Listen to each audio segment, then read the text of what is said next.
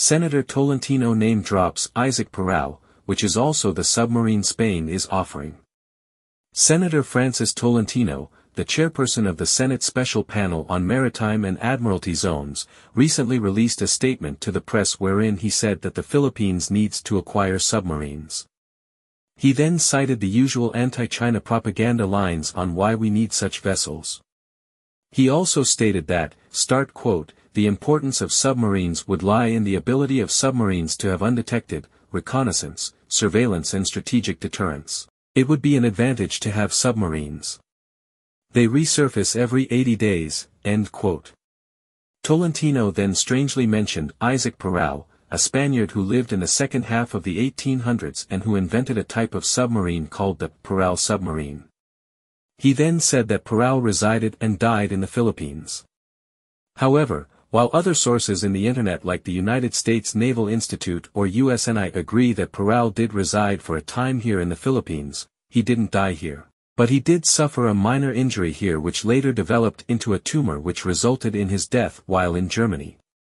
Now in an incredible coincidence, the class of submarines that the Spanish company Navantia is offering to sell to the Philippines, the S-80 just happens to be named as the Isaac Peral class submarines also because its lead or first vessel with the hull number S-81 is named the Isaac Peral.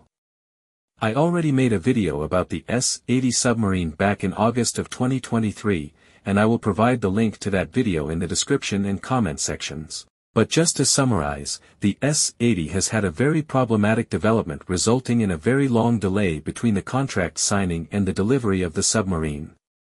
The contract for them was signed way back in 2003, but it was only 20 years or 2 decades later when they were finally delivered to the Spanish Navy.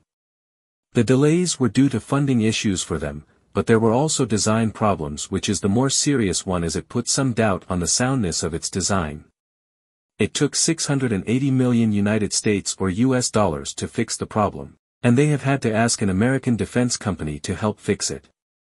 Because of these issues, Navantia has had trouble selling the submarine to other countries, and it seems they have had to be more creative when marketing them.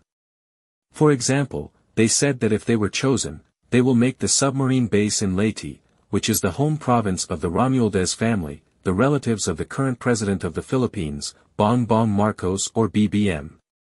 Anyway, what a surprise indeed. And what a coincidence that Senator Tolentino was talking about getting submarines for the Philippines, and then also mentions the name of a person that also just happens to be the same name as the class of submarines that Spain is offering to us.